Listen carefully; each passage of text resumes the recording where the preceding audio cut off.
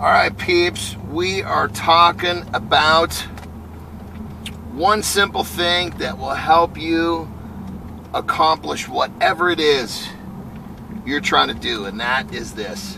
You have to learn to be comfortable when you are very uncomfortable. It's one of my favorite sayings. Let's get uncomfortable.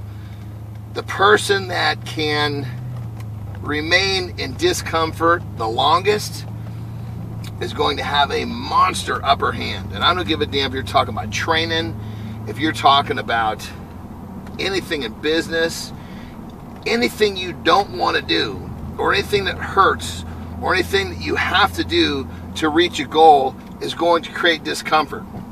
Now, can you be uncomfortable for any length of time that separates you from the other people that are trying to do the same thing you are? That is one simple factor that will change your world in terms of getting ahead of the pack. The first thing you got to think about is just the simple fact that, hey, it's going to suck, and it's okay. Accept the fact that being uncomfortable is okay.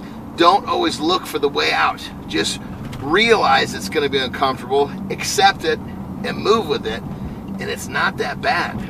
Trust me when I tell you, the more time you spend being uncomfortable, the easier it is.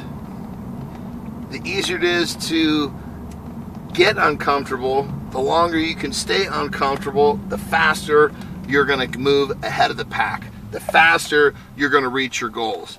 The faster you're going to get to where you want to go, and that's what it's all about.